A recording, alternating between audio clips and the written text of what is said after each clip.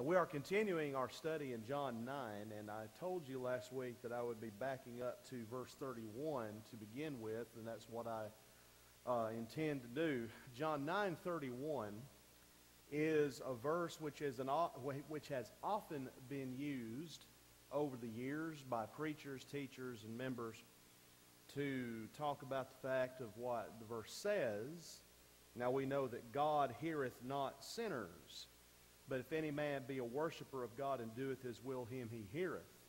And it has been used to say that if someone is not a Christian, that God does not hear their prayers. Now the response has been that, well, the person making this statement was not inspired, so it's not valid. But is that the case?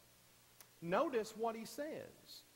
He says, now we know that God heareth not sinners. But if any man be a worshiper of God and doeth his will, him he heareth. Now, is that statement in essence made in the Old Testament? It is. Turn over to Isaiah chapter 1. I believe I'm giving you the right passage. Isaiah chapter 1, verse 15. And when you spread forth your hands, I will hide mine eyes from you. Yea, when you make many prayers, I will not hear. Your hands are full of blood. He's talking to Israelites who were sinners, who were in sin. He says, I will not hear your prayers. Then you come over to Micah chapter 3. If I can get over there to it.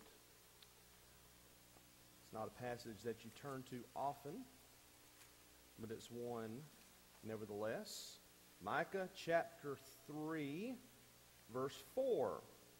Then shall they cry unto the Lord, but he will not hear them.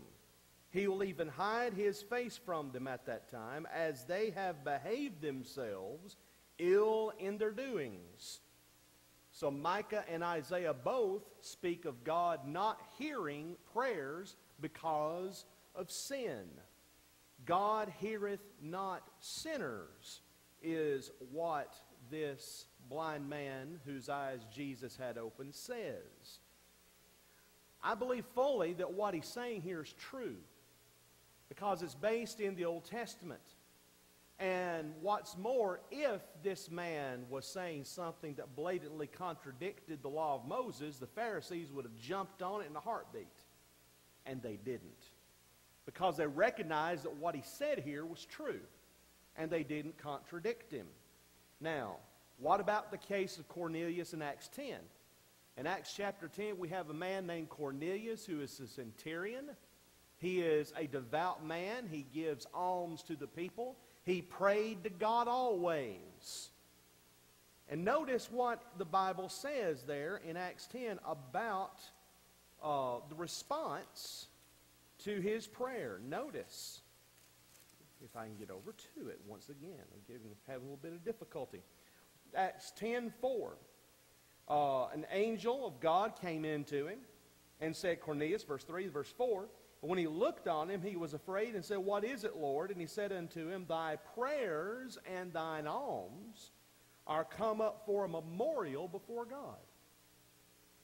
So here's a man who is not a Christian. He is not a Jew. He is a Roman. Some have said he is a proselyte. There's a question about that, whether he was a true proselyte or not. We know he was a God-fearer. At the very least, he was a man that stood in the same category as possibly those in the patriarchal age, even though we can't really be certain about it. Still, he was a devout man. He believed in God. And he prayed to God. And the angel told him, your prayers are come as a memorial. Now, did God answer his prayer in the sense that he granted him salvation? No. He had to send to Joppa for Simon, who would come and tell him words, according to Peter's testimony in Acts 11, whereby thou and all thy house shall be saved. Saved from what? Saved from sins. He had to hear the gospel preached.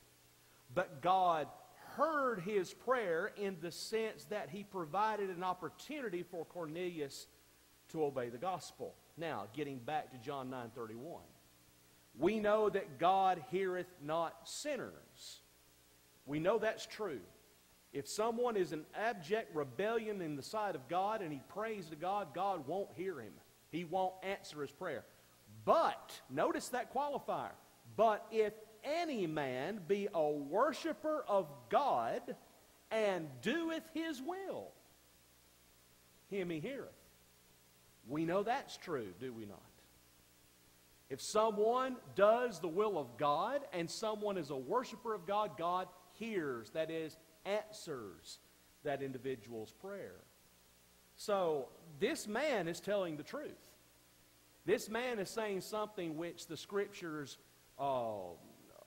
back up. And he's not saying something that we can't use. Now, we need to be careful how we use this verse, because it has been used indiscriminately, I think, in the past. We need to be careful and make sure that we point out the difference between the two categories of people he's talking about, and show how, from the New Testament especially, how that is the case. But just because this man's uninspired doesn't mean he's not telling the truth. And he's not saying something that we can't follow, because he is. I mean, Mary herself, the mother of Jesus, said something that I can follow. He said to the servants, whatever he says to you, do it. I can follow that, even though she's not inspired of God. Yes.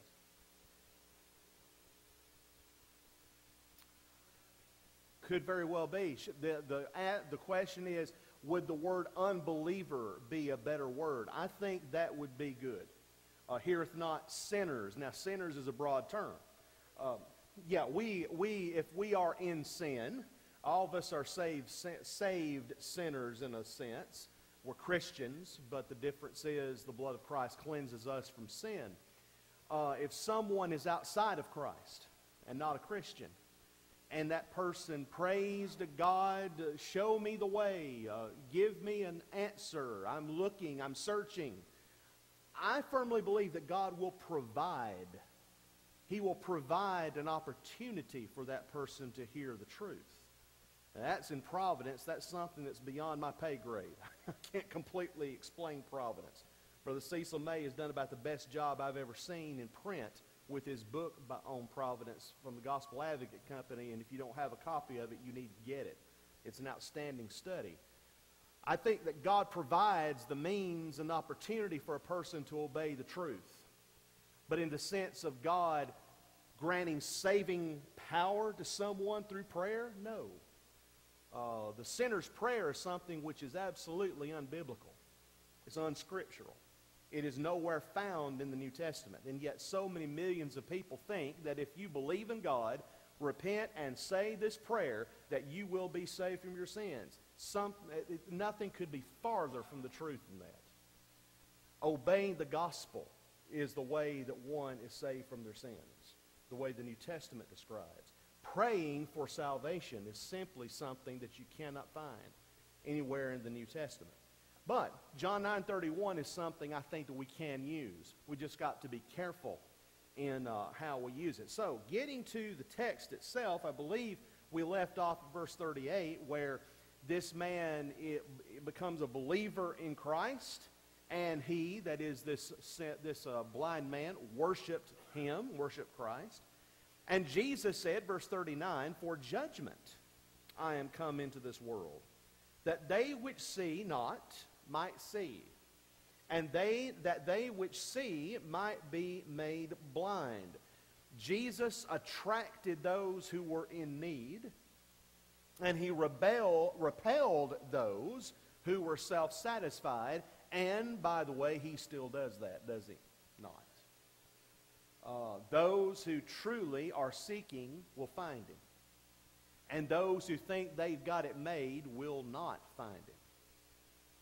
I can give you example after example of famous individuals that think they've got it all figured out. They think they've got it all good. And nothing could be farther from the truth.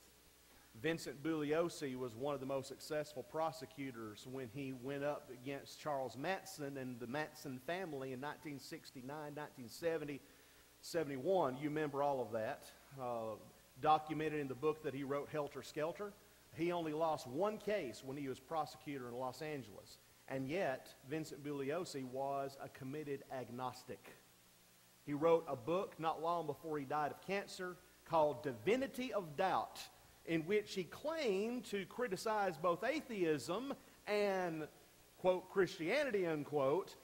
He spent more time criticizing Christianity than he did atheism. He thought he had the whole thing worked out in his mind. And if you ever saw Vincent Bugliosi interviewed on television, you could get the impression that he thought of himself as the smartest guy in the room. That was his attitude. He had it all figured out. Everything figured out in his mind. Nothing could be farther from the truth. Christ repels those who are self-satisfied, those who think they have it made, those who think they can get along without any kind of outside guidance. They will not come to Christ. And Christ intentionally repels those individuals. Verse 40, and some of the Pharisees which were with him heard these words and said unto him, Are we blind also? Are you talking about us? You know, all of a sudden they think, you must be speaking about us. Jesus said unto them, If you were blind, you should have no sin. But now you say, We see. Therefore your sin remaineth. In other words, you are responsible for your blindness. You're the ones responsible for it. So if you're blind, it's because of your own fault. Because you refuse to see, is what he's telling them. In other words, you've got to make your own decision. You've got to come up with a decision whether or not you're going to truly see or whether you want to remain blind. Just like this man John that Jesus just healed. This man was willing to be healed, and Jesus healed him. If he had not been willing to be healed, Jesus would not have healed him. And yet he did. Chapter 10, Verily, verily, I say unto you, He that entereth not by the door into the sheepfold, but climbeth up some other way, the same is a thief and a robber. The sheepfold, this is a roofless enclosure of stone or surrounded by thorn bushes, some kind of enclosure where the sheep was kept. And so he's talking about the fact that the shepherd is the one who is the shepherd of the sheep. Any other person that comes in through another way, some other way, is a thief. He steals by cunning. And he is a robber. Pharisees did both. Pharisees were thieves and robbers. But he that entereth in by the door is the shepherd of the sheep. He's talking about himself, you see. To him the porter openeth, and the sheep hear his voice. And he calleth his own sheep by name, and leadeth them out. This passage that we're looking at here is one of the most misinterpreted and misrepresented passages of parables, that is, of any that Jesus spoke. And you're going to see why here in a moment. What Jesus is talking about is the fold. The fold is the church. The sheep are Jesus' disciples. Christ is the door, and he also is the shepherd, as we're going to see. But, as we're going to point out momentarily, the denominational world takes this parable and they twist it into ways that Jesus never intended. Let's continue. And when he putteth forth his own sheep, he goeth before them, and the sheep follow him, for they know his voice. Notice, the disciples, like these sheep, are led. If we are true disciples of Jesus, when we hear Jesus' voice, we will follow. When the sheep hear the shepherd's voice, they follow. That's what he's pointing out here. Now notice, verse 5. And a stranger will they not follow, but will flee from him, for they know not the voice of strangers. Now, in this context, the strangers that he's talking about are the Pharisees. In other words, the disciples will not follow the voice of the Pharisees. They will flee. They will follow the voice of the shepherd. This parable spake Jesus unto them, but they understood not what things they were which he spake to them. So, because it's a parable, they really don't completely understand what Jesus is pointing out. So verse 7, Then said Jesus unto them again, Verily, verily, I say unto you, I am the door of the sheep. This is one of the I am statements of the Gospel of John. I am the door of the sheep. So Jesus likens himself unto a door, or the door. He likens himself unto the light. I am the light of the world. And many other places, as we've already seen, he makes that qualifying statement, I am, pointing back to Exodus chapter 3, where God tells Moses, I am that I am. Well, here's another one. I am the door of the sheep. All that ever came before me are thieves and robbers, but the sheep did not hear them. There were many who had risen before Jesus and had claimed to be the Messiah. And there would be many after Jesus who would rise up and claim to be the Messiah. And yet all of them, Jesus says, are thieves and robbers. But the sheep did not hear them. I am the door. He repeats this again. I am the door. By me, if any man enter in, he shall be saved, and shall go in and out and find pasture. So Jesus says, I am the door. Jesus is the door. He is the door to salvation. If any man enter into what? The fold. The fold being the church. He shall be saved. The thief cometh not, but for to steal and to kill and to destroy. I am come that they might have life, and that they might have it more abundantly. That verse is one of the most encouraging verses that you could ever read. Yes, sir. Yes, sir. The thief cometh not, but to steal, kill, and destroy. That's all the devil and his minions are ever good for. That's all they ever do. But then Jesus tells why he came. I am come that they might have life. But not just life. He comes to bring spiritual life, yes. He comes to bring everlasting life, yes. But notice what he adds. I am come that they might have life, and that they might have it more abundantly. Jesus promises his disciples a more abundant life. He wants us to enjoy living. Yes, we are in a sinful world. Absolutely, we're in a world of pain and sorrow and suffering. But Jesus wants us, as much as we possibly can, to enjoy life. That's what he wants us to do. There's going to be days where we can't smile. I understand that. There's going to be days where it's just sorrow. Yes.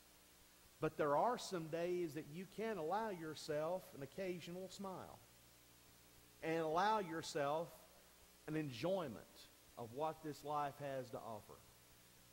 Whenever you're on vacation and you see some of God's creation, if you can't enjoy that, there's something wrong with you. Because the Lord placed those things in this world for us to enjoy. And he placed individuals, people in this world, for us to enjoy being in each other's company. And to have fellowship with one another. There's so many things that we can enjoy about this life as children of God. And that's what Christ came to do. I am the good shepherd. There you go. Here's another I am statement, pointing back to the parable. He's not only the door, he's also the shepherd, but not just the shepherd, the good shepherd. The good shepherd giveth his life for the sheep. Here he's pointing toward his eventual sacrifice. Just like a good shepherd will do, he will give his life for his sheep to protect them. Even so, Jesus will do that for us. But he that is a hireling, and not the shepherd, whose own the sheep are not, seeth the wolf coming, and leaveth the sheep, and fleeth. And the wolf catcheth them, and scattereth the sheep. Isn't that still true? Those who were not the shepherd, those who were hirelings, those who love wages more than they love the flock, those who love the praise of men more than the praise of God, they care nothing for the protection of God's people. That would point to what Jesus would say in Matthew 7, what he did say in Matthew 7 about the false teachers. He said, beware of false prophets who come dressed in sheep's clothing, but inwardly they're ravening wolves. This same kind of individuals Jesus is speaking of. Verse 13, the hireling fleeth because he is a hireling, and careth not for the sheep. I am the good shepherd, and know my sheep, and am known of mine. Again he repeats, I am the good shepherd. As the Father knoweth me, even so know I the Father, and I lay down my life for the sheep. The Father loves him, he loves the Father, he gives himself for the sheep. Now, up to this point, everybody's just about in agreement in the religious world.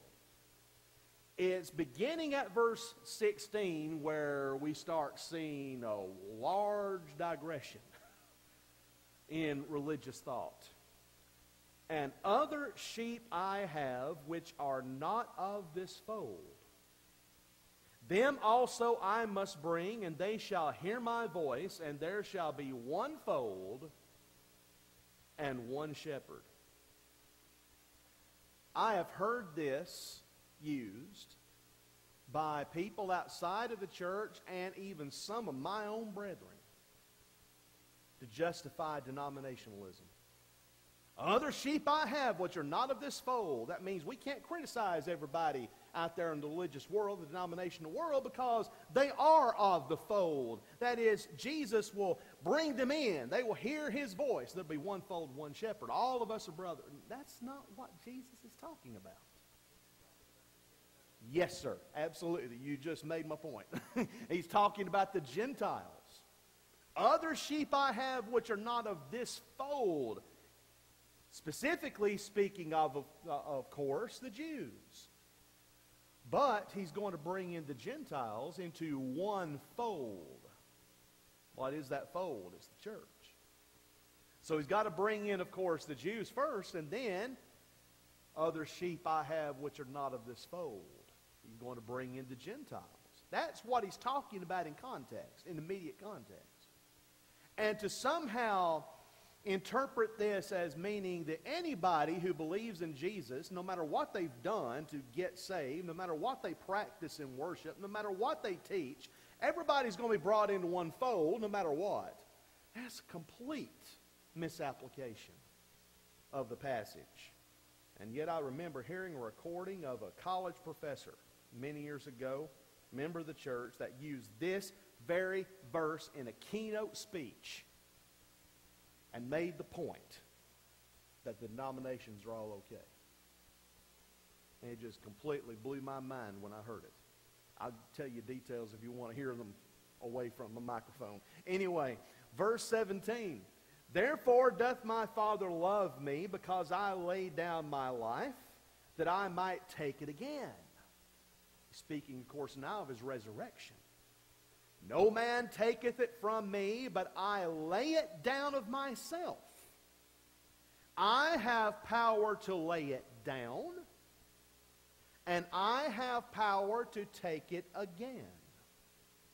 This commandment have I received of my Father.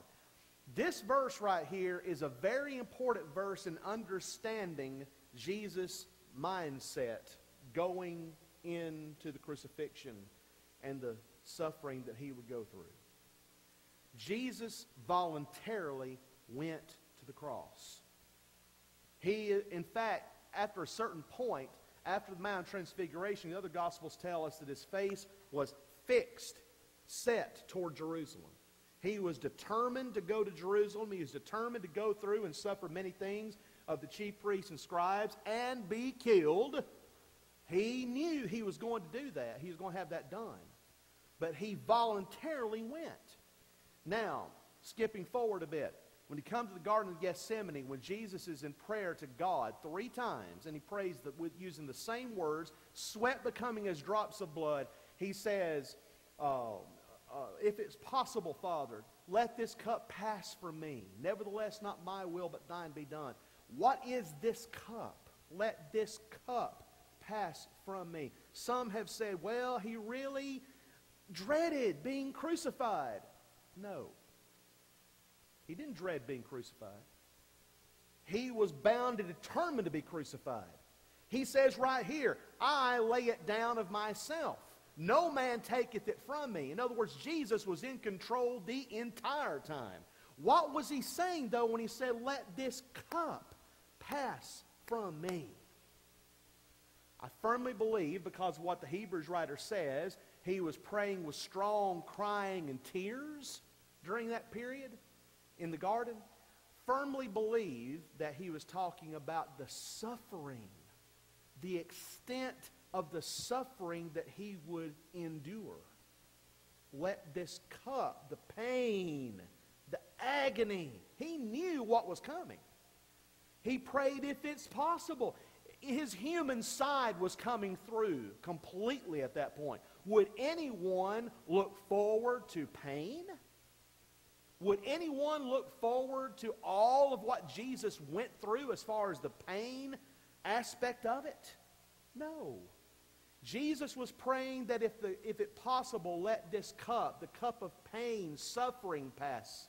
Nevertheless, he says, not my will, but thine be done. He wasn't praying that he would be delivered from the cross. He wasn't praying that he would be delivered from the crucifixion. He was determined to see that through. He did that voluntarily. So that is a very important verse right here. Verse 18 of John 10. To understand the mindset of Jesus going in to the suffering or the crucifixion that he would go through. Verse 19. There was a division therefore again among the Jews for these sayings. And many of them said, he hath a devil and is mad. Why hear ye him? They're trying to explain away his miracles. Well, Satan's behind it. That's the constant refrain that you hear from these Pharisees. Oh, he's got a devil. And many of the, others said, these are not the words of him that hath a devil. Can a devil open the eyes of the blind? They were going on the evidence. Can a devil open the eyes of the blind? And it was at Jerusalem, the feast of the dedication, and it was winter. The feast of the dedication was an 8-day feast. It was commemorating, of course, the renovation, the purification of the temple after it had been desecrated by the Syrians under Antiochus IV Epiphanes during the intertestamental period. Jesus honored that feast of dedication. It says it was winter. The time of the year was probably December 19th, 20th, thereabouts. If you want to pinpoint the year, possibly 29 A.D., maybe 28 or 27. There's some variation on the time frame there. But it's in December of the year. And Jesus walked in the temple in Solomon's porch. So he's in a very public place. He's a very public place. Within a year, by the way, the gospel would be preached in its fullness at Solomon's porch. Then came the Jews round about him and said unto him, how long dost thou make us to doubt? If thou be the Christ, tell us plainly. Now, did they really want to know? No, they didn't. They wanted to use Jesus' words against him. Jesus answered them, I told you, and you believe not. The works that I do in my Father's name, they bear witness of me. If they truly wanted to believe, they would have already confessed it because of his works. But you believe not, because you are not of my sheep, as I said unto you. You truly don't want to follow me, so you refuse to believe. My sheep hear my voice, And I know them, and they follow me. And I give unto them eternal life, and they shall never perish, neither shall any man pluck them out of my hand. My Father which gave them me is greater than all, and no man is able to pluck them out of my Father's hand. And so our religious neighbors say, you cannot fall from grace. Once you're saved, you're always saved. If you have it, you never lose it. If you lost it, you never had it. That's not what Jesus is pointing out here. This verse has been used quite often over the years by our religious neighbors to prove once saved, always saved. But you can't do it if your life depended on it. Notice, please. He says, my sheep hear my voice. Question, what if his sheep don't hear his voice? What if they don't follow him? Verse 28. They shall never perish, neither shall any man, any one, pluck them out of my hand. In other words, no one can take our salvation away from us against our will. That's the point here. No outside force can take this from you forcibly. There's going to come a time when the Pharisees and the scribes and those who are enemies of Christ will persecute the church and try to kill this new movement, the church. But yet they cannot take away your salvation from you. They can take your life, but they can't take away your salvation. No one can do that. But, verse 29, my Father which gave them me is greater than all, and no man or no one is able to pluck them out of my Father's hand. But can we take ourselves out of the Father's hand? Yes, we can. Jesus tells the 7 churches of Asia in Revelation chapters 2 and 3, over and again with only 2 exceptions, he tells those brethren to repent. Repent of what? Repent of sin. And yet they're Christians. They're members of the church. They are in the body of Christ, and yet these congregations that have things that are wrong, Jesus tells them to repent. Further, Paul says in Galatians 5 to brethren in Galatia, the churches of Galatia, he tells them in Galatians chapter 5, Christ is become of no effect unto you, whosoever of you are justified by the law, you are fallen from grace. Question, how can you fall from something that you never had? And yet he said, you are fallen from grace if you go by the old law. If the impossibility of apostasy doctrine is true, if it is the case that once you're saved, you're always saved, much of what the New Testament says is rendered gibberish, meaningless. What the Apostle Peter says in 2 Peter 2, 20 through 22 is rendered meaningless. Notice, please, what Peter says in that very familiar passage of Scripture that we point out quite often in response to the once saved, always saved doctrine. If after they have escaped the pollutions of the world through the knowledge of the Lord and Savior Jesus Christ, they are again entangled therein and overcome, the latter end is worse within than the beginning. For it had been better for them not to have known the way of righteousness than after they have known it to turn from the holy commandment delivered unto them. But it has happened unto them, according to the true proverb, the dog has turned to his own vomit again, and the sow that was washed were wallowing in the mire. Notice, please, what Peter says about these individuals. They have escaped the pollutions of the world through the knowledge of the Lord and Savior Jesus Christ. They had known the way of righteousness. They had the holy commandment delivered unto them. Who is he describing? He's describing Christians. He's describing disciples of Jesus. And yet I had an individual tell me in a phone conversation that was arguing for an impossibility of apostasy. This was back in the mid-90s. He said that you can escape the pollutions of the world through the knowledge of the Lord and Savior Jesus Christ. You can know the way of righteousness, have the holy commandment delivered unto you, and not be a Christian. I said, am I hearing you correctly? You can escape the pollutions of the world through the knowledge of the Lord and Savior Jesus Christ and not be a Christian? Yes. I said, explain how that happens. He said, it just happens. You're going to be so wedded to a doctrine that you're going to completely reject plain scriptural teaching. And yet that individual told me that, and I'm still trying to figure that one out. If you can figure that one out, let me know, because I'm having a problem trying to completely understand that. if you're so wedded to a doctrine that you're not willing to see the truth, it is a sad, sad thing indeed. Jesus is not talking about impossibility of apostasy. He's not teaching that. He's making the point that no one can forcibly take your salvation from you. No one can steal it from you. No one can snatch it from you. No one can do that against your will. That's the point. Verse 30. I and my Father are one. Then the Jews took up stones again to stone him. Now they're wanting to kill him again, based on what the old law says in Leviticus 24, 14 through 16. Jesus answered them, many good works have I showed you from my Father. For which of those works do you stone me? He's saying, my life proves my claim. Why are you wanting to kill me? The Jews answered him, saying, for a good work we stone thee not, but for blasphemy, and because that thou, being a man, makest thyself God. They wanted to judge his words apart from his deeds. His deeds proved his words to be true. No one could do the things that he did except he's from God. Nicodemus realized that. And yet it's more than just being from God. Jesus answered them, is it not written in your law, I said, you are gods? He's quoting from Psalm 82:6. If he called them gods unto whom the word of God came, and the scripture cannot be broken, say ye of him whom the Father hath sanctified and sent into the world, thou blasphemest, because I said, I am the Son of God?